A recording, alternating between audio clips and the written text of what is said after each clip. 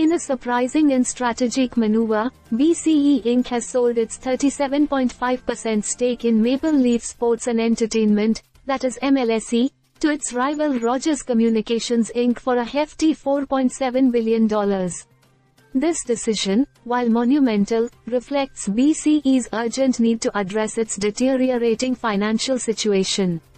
CEO Mirko Bibic, who had previously seen MLSE as a cornerstone of BCE's asset portfolio, found himself in a tight spot.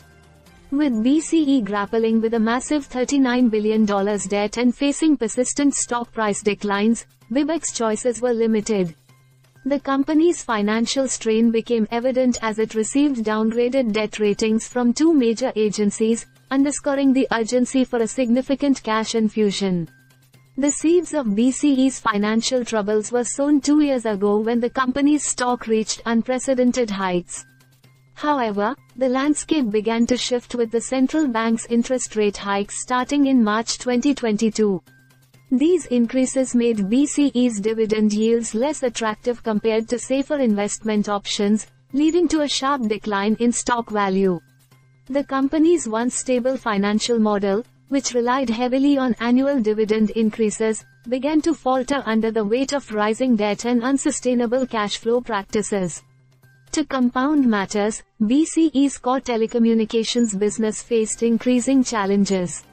With Canadians cutting cable subscriptions and new market entrants like Freedom Mobile intensifying competition, BCE's growth prospects dimmed.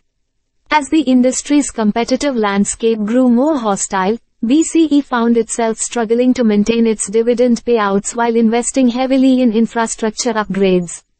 Faced with these mounting pressures, BCE had to make a tough choice. The sale of its MLSE stake, which had been a prized asset, was a strategic move aimed at reducing debt and reallocating capital towards more pressing growth initiatives. Despite the $4.7 billion from the sale offering a significant return on investment since 2012, BCE's financial health remains precarious.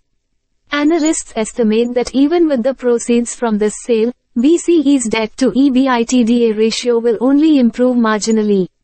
While the sale to Rogers, a direct competitor, might seem counterintuitive, it underscores BCE's need to stabilize its finances and shift focus.